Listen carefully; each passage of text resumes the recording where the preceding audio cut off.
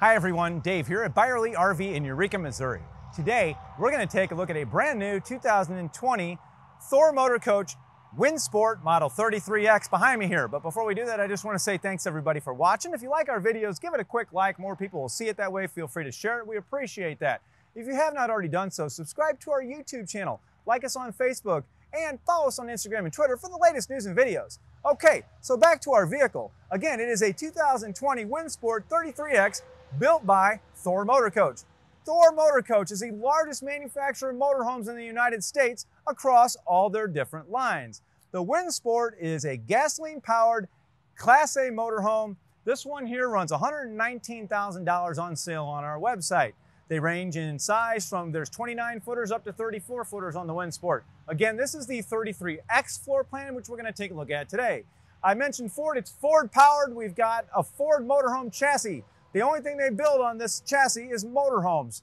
We've got a Ford V10 with a 6-speed automatic. If you haven't driven a gasoline-powered Ford motorhome lately, they switched from a 5-speed to a 6-speed automatic and changed the torque a little bit, and you can totally tell the difference. It's actually really, it climbs hills better and it cruises better. So take one for a test drive if you haven't lately. Now, also we've got a Onan generator on board, 5,500 watts. And we've got 80 gallons of gasoline, 60 of which can be used by that generator. And that generator provides us electricity for everything that we need. My point there is, folks, you can camp just about anywhere with the Windsport 33X or any other motorhome for that matter with a generator. Now, we'll take a little look around the outside first, and then we'll go inside. First of all, we've got a TV on the outside. There's a really nice self-supporting power awning up there that doesn't have the extra arms. It's really cool. Below the TV is an actual residential sound bar, it's got Bluetooth. We can connect our phone to it and play our music and stuff like that if we're outside and want to do that. Or we can get our TV, the TV sound through it as well. Below that, this is really cool. We've got double door storage here that's actually pass-through storage to the other side. This is another thing that we don't always get in a gasoline-powered coach is pass-through storage. That's great for things like tables and chairs and other things that you can put up underneath there. Also, slam latch doors, and they open sideways instead of up. That's all the way down the vehicle, guys, because like on the other side, there's some slide outs. And when you've got a storage compartment under a slide out and the door opens up, it makes it very difficult to get in. If it opens to the side, it makes it much, much easier, right? And as we know, storage is always important. You can never have too much storage. Even on your way in, there's a little drawer right here for things. I use this drawer for stuff that I need outside, but I'll be going in and out. There's certain items going here. We'll head up in. On the way in, I just want you to notice here that we have a good old-fashioned battery disconnect switch, but right next to that is a solar charge controller. So the vehicle, the Windsport 33X, has plug-and-play little ports up on the roof. They've got these really cool new solar panels these panels are basically, they're flexible and they stick down. You don't even have to drill holes and stuff like that, and it just plugs right in. It's that easy, you guys. There's 2 ports up there, put 2 solar panels on the roof. Your batteries are always charging, very, anytime the sun's out anyway. Even a cloudy day like today, you'll still get it charged. It's pretty cool. So right up front in the driver's area, we've got the chairs will swivel, okay? And there is a table and pedestal that can go right here where you can face these 2 chairs or face them out and have a little table in between. The passenger seat here has this is a really cool little desk area, right? And then here, the screen, okay, so this is like awesome. This is a humongous screen. This has our AM/FM stereo, of course. It's our camera system is on here. So the vehicle has a rear camera, and it's also got turn signal activated side view camera. So when you hit a turn signal, it will give you a camera view down the side of the coach.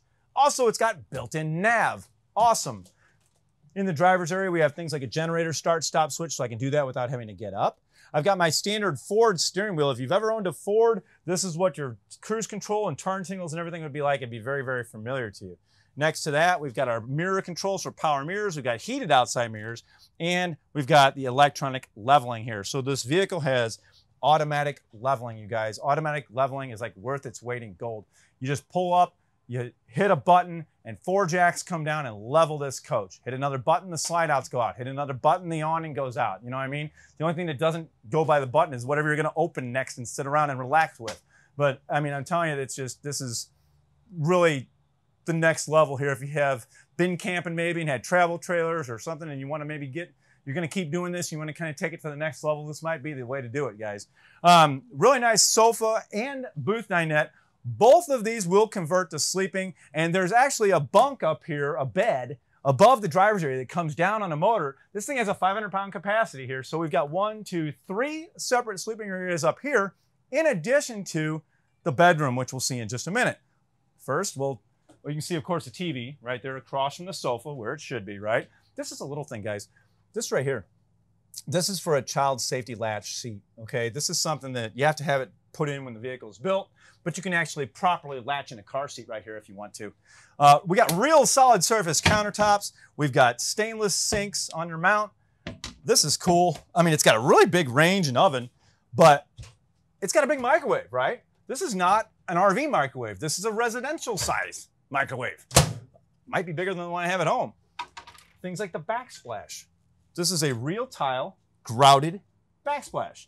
Keeping with the residential theme, we have a residential refrigerator here. More capacity, doesn't need to be leveled to work properly.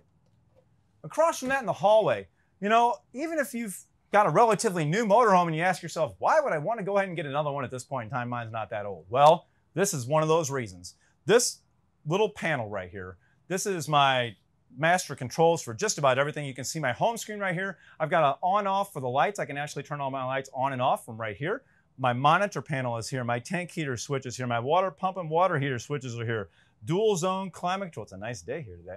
Dual zone climate control. We've got our battery indicator, our generator, and then things like automatic gen start settings. You guys, if you've ever had a motorhome before and tried to set your automatic gen start in one of those little menu-driven systems where you're just pushing buttons and trying to read through this flow chart to figure out how to do all this, I can do this without reading the directions. This is awesome. I mean, I can set my times, set my parameters, whatever I want to do.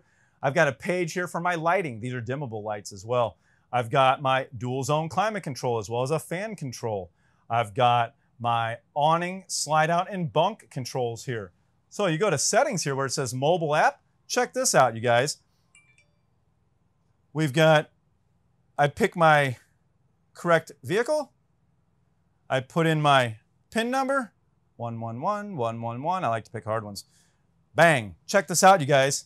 Now, there's my climate. There's my lights. I can turn my lights off and on from my phone. You know, this is really cool.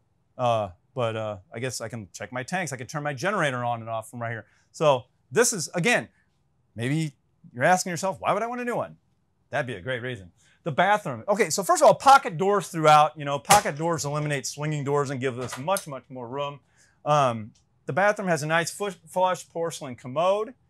One of the things that I always like to talk about is the amount of counter space that is next to a sink when we have that. And this obviously has a lot. We've got a really nice stand-up corner shower, and we have some additional storage in here as well, you know. It's a very, very well done bathroom with lots of room in it, actually. It's very well lit.